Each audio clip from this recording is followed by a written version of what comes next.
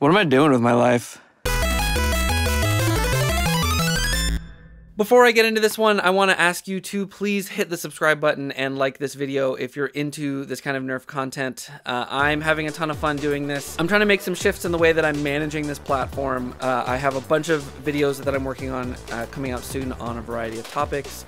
So yeah, please hit subscribe and come along for the journey. Let's check out all this weird stuff. I picked up this lot of stuff from a friend of a friend, someone who's somewhat of a fan, and we're just trying to move some extra things.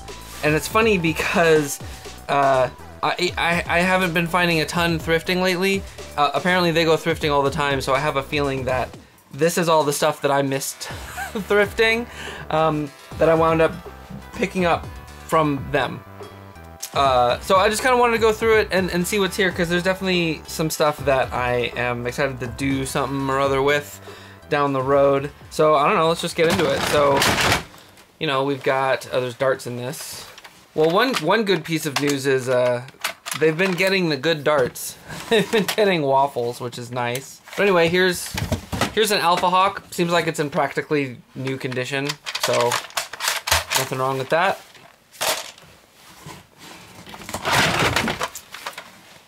Here is one of these X-Shot Adventure Force drum blasters, and I don't actually remember what this one is called. I'm gonna have to look that up. I didn't have one of these before, but I do have this, the like X-Shot version of the same thing, but with like a sight. I mean, I guess it's not exactly the same thing, but you know, it's pretty clearly nearly, if not the same mechanism. It's interesting because I hadn't looked at them side by side before, and clearly you can see this one's got the longer barrel and the shorter stock. This is actually pretty comfortable. I kind of like this. This seems like a really good around the house play kind of thing. I can see if you're holding it up here, my hand is hitting the drum here, so like darts are gonna rub on that, but I do like this. I do like this. It's comfortable. I don't know. Here is a Sidewinder. These are weird. If you're not familiar with the Sidewinder, it's essentially a hamp.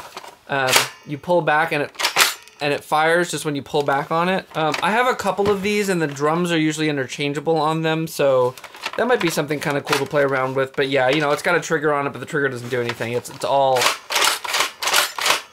that's just how you fire it. Here's a Surge Fire. A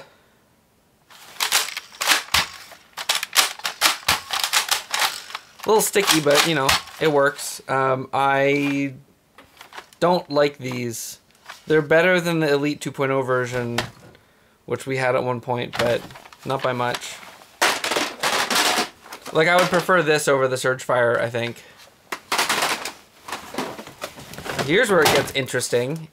I went from having no deploys now to having 4 deploys. It's like, these things just happen. It's accidental. But here's a deploy that's been painted pink and white. Some parts of it may have been taped, but it looks like kind of a first paint job. But everything still works on it. We've got a magazine here that was painted just on the end cap there. Let's get this deprimed. But that's kind of interesting. There's possibilities for this. You could do something neat with this at some point. Here is a Modulus that has a Busby mag in it. It's not revving now, but it probably doesn't have batteries. The dart guide is ripped, but that is not a big deal because those usually come out when you mod these. This, I have to admit, is one of these blasters where I have a handful of them and I'm just not really inspired to do anything with them, but they keep turning up in lots, and so I have a bunch. So if anybody has any good suggestions on kind of interesting things to do with a Modulus, let me know. I don't remember what these are called, but we have like 3 of them now. little reverse plunger jolts, essentially, little one-shots. Here's a raider. I have now 1 rampage and 4 raiders. I just keep winding up with raiders. I do love the raider and the rampage for being like, it's just a stick that shoots darts. Like, it's as minimal as you could possibly make a blaster in a lot of ways. It doesn't unfortunately come with the drum, but I have a bazillion of those things and I don't use them that often, so that's not really a big deal. Here's a sling fire. Now, I already looked at this one, and there was a paint job done on this that's just blue paint, and the thing is, the mag release was painted over, so it's not actually possible to remove the magazine until I... You know, it's easy to look at something like this and be like, oh no, like, what is this paint job? Oh, they broke it. Oh, what did they do? I love seeing stuff like this because this is somebody learning, right? Like, this is the process of figuring out how to do things. Like, you should never expect... I know that it's hard if you only have one blaster to feel comfortable making mistakes, but making mistakes is just a part of learning. You kind of have to let it happen. All right, well, I can't get this to move right now, but the sling fire, it does otherwise work. Next up, we have a retaliator, and it is revving, but this thing is jammed. Something real funky is going on. I cannot get the magazine out. I cannot get the pusher to move, and I cannot open the jam door. So this one will be, I mean, that's cool because it makes this a really good candidate for a complete overhaul. If I want to have a rapid strike to do, all of these busted parts will just come out. So they'll all get replaced, and that's fine. Here's one of those zombie strike crossbows without the bow, which is fine because I do not need the bow. You know, 4-shot AR, funky thing, that's cool. 18-round stick mag, always good. Here's one of these little sights. I don't know what this came from, but it's, you know, just literally a tiny little sight. Here's some more darts, and here is a BoomCo straw, which is a good sign as well. Whew. And we have this other little box. Now, speaking of learning, here's another paint job that I found in here. Here's a Maverick that's been painted red and silver, and it is not perfect by any means, but it looks miles better than the other paint jobs. They clearly dismantled the blaster to paint the trigger and some other things, and it actually looks quite good, and I think I have an idea for what to do with this. So if all goes well, you can look forward to some follow-up on this particular blaster. We'll give this some new life. Here is Recon number 1. Recon number 2, and a Retaliator. They all have their stocks, but not their barrels.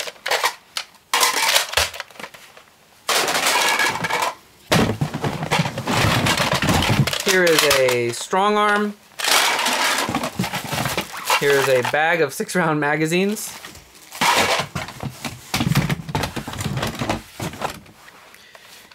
Here is one of those dart tag blasters. I forget what the name, because there's like multiple names for this blaster because there was a Zombie Strike reissue of it.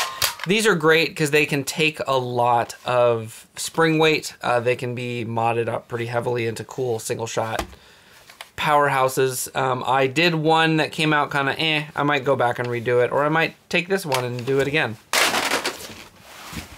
And then kind of the coolest things, here's one of these flip around stocks, and I'm gonna embarrass myself and not remember the blaster that comes from, but I know that these colorways are a little rarer, the orange ones. But yeah, this is a cool find.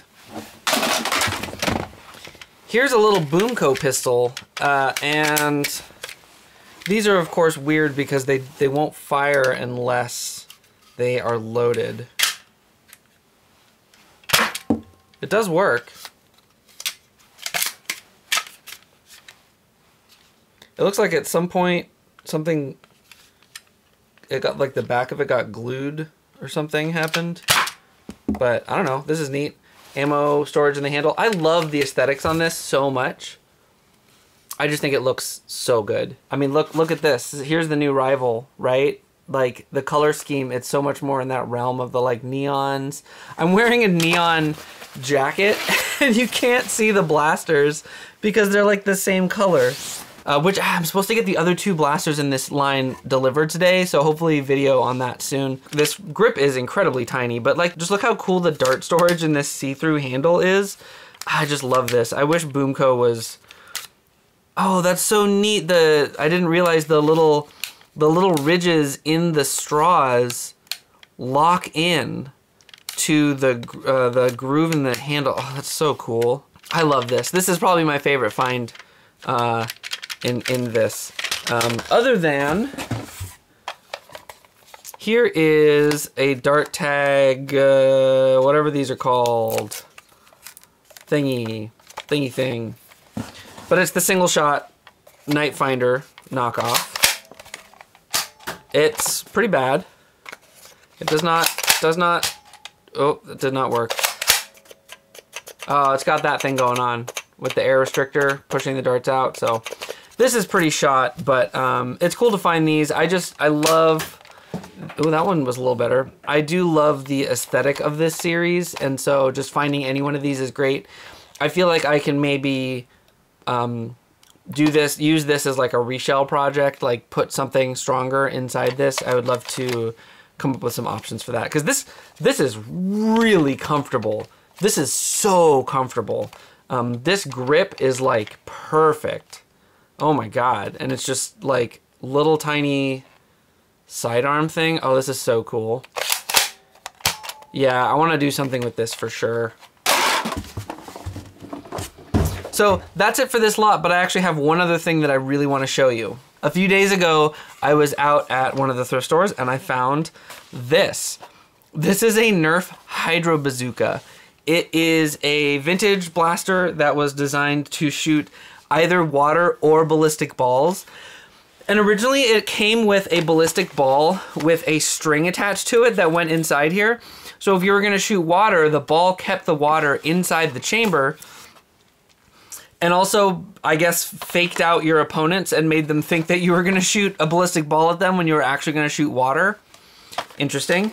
It didn't come with any balls, but I do have a handful of them from my Ballzooka. Is it supposed to be... I don't know how far these are supposed to go in. It's not very clear.